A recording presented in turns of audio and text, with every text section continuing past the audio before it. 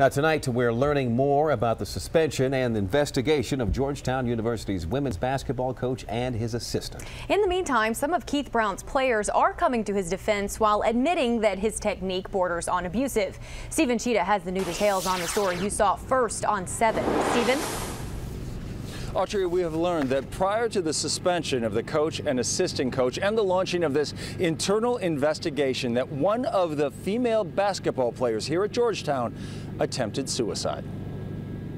Abusive tactics grabbed headlines after video of a coach at Rutgers University led to his firing.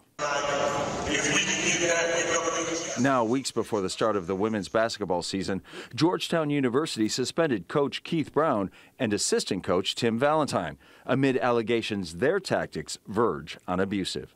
I don't think verbal abuse is good in any situation, so it's definitely unfortunate, but hopefully it gets solved quickly. The investigation also comes days after one of the players apparently attempted suicide.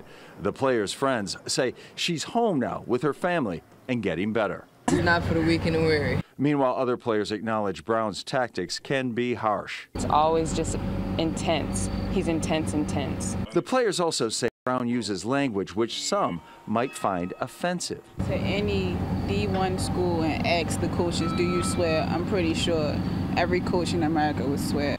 Meanwhile, after repeated questions about the situation with the coach, Georgetown issued a statement. It says, 2 weeks ago, concerns were raised regarding unprofessional conduct and the use of inappropriate language in coaching the Georgetown University women's basketball team.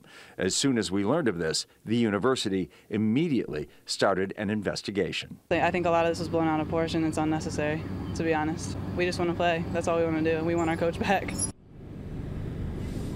Now, we must point out that Georgetown University does not provide any information about the private lives of its students. Also, at this point, we have no information which would directly link the suspension of the coach and assistant coach and this investigation to the attempted suicide of one of the players.